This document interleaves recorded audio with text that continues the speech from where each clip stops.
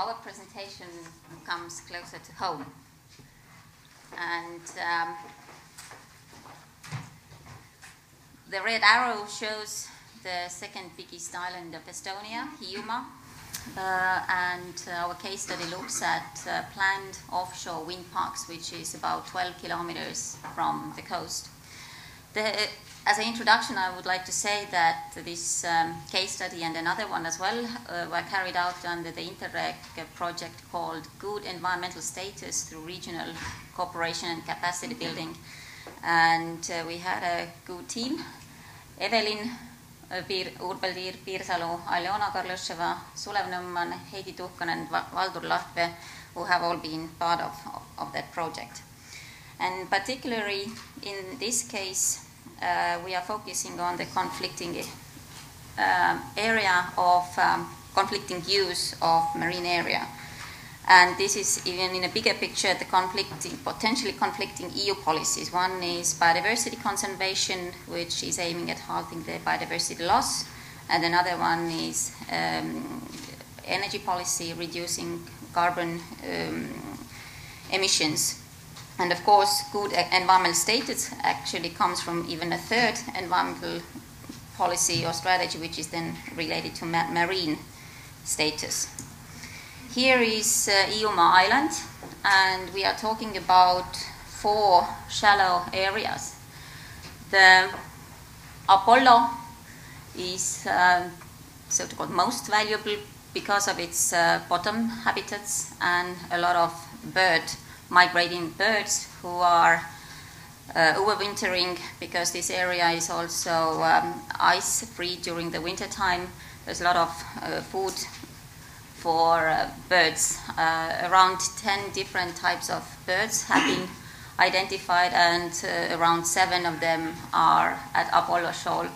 And Western Shoals as well, important shallow areas. And when we talk about the bottom habitats, then mainly reef, stony, which is not very common for the Baltic Sea, and they are more on Western Shoals, and Apollo Shoal has then sandy banks.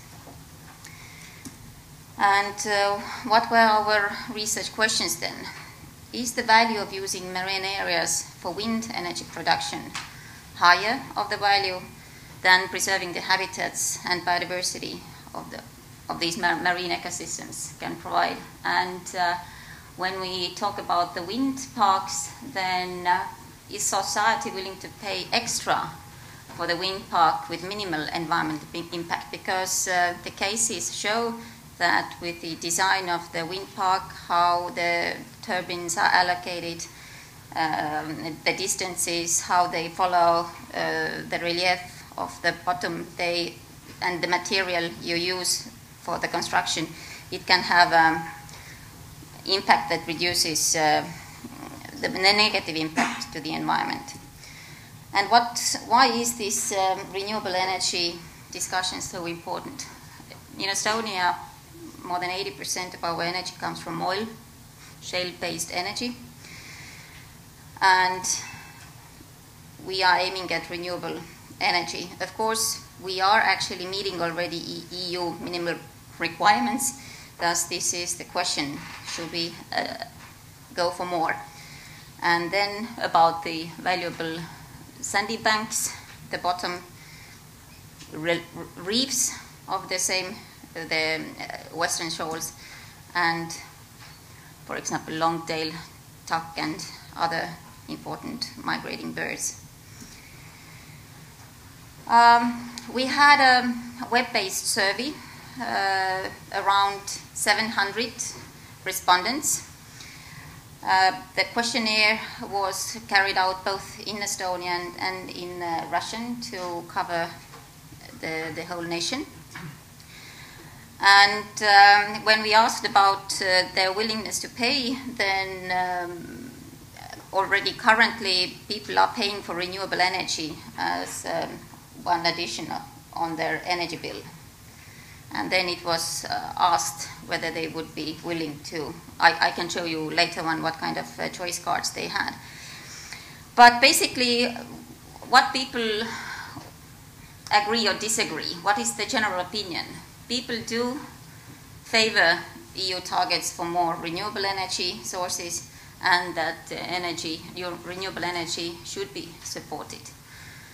But when it comes to, but still, I think it's important for you to understand that about 1/3 is also in opinion of that oil shale potential as a priority should be used as well.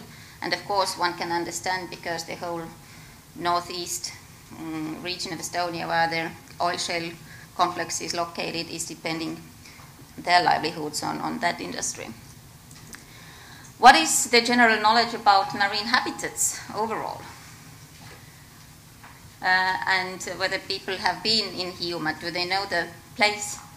Yes, people have been there, but I think it was also important to understand that or see that prior to this survey, people did not have too much information, or the information was not as precise, because you don't see under the water. They were presented the information that in Estonia about 27% of marine areas have already some sort of protection, but at the same time only 1/3 of marine area has been mapped, that we know actually what is there. How to ask people how much they are willing to pay. We used a discrete choice experiment method, not contingent valuation that would give us a certain sum for different scenarios, but this discrete choice gave us opportunity to play all together with some 15 different scenarios. And then what we were asking, status quo, that nothing happens, also the area is not protected, some mining could carry on.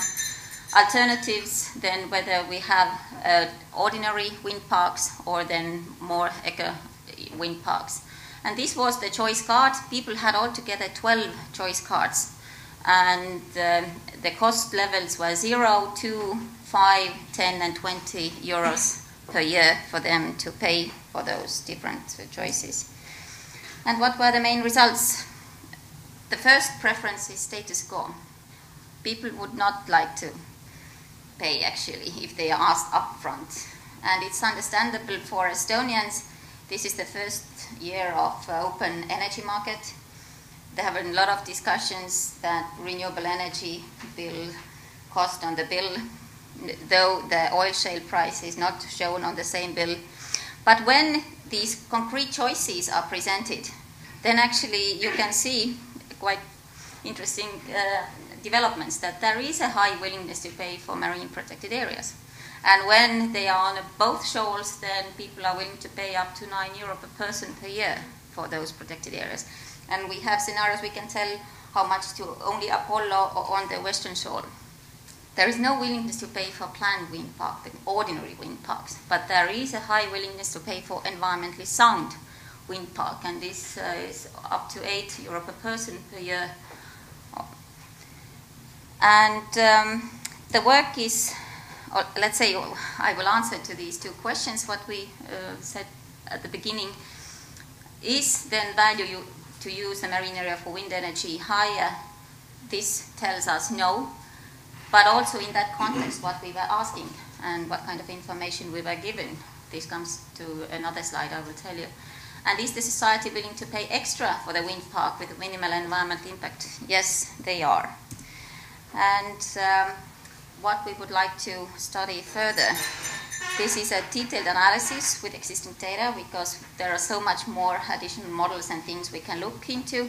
And then we definitely see that we would like to carry out new survey, because with the additional benefits to local communities, that they are part of the owners. There will be a foundation that will pay for local communities or energy cooperatives, thus this is something which comes to the inclusiveness as well. And we expect that their willingness to pay for that will be different. Thank you.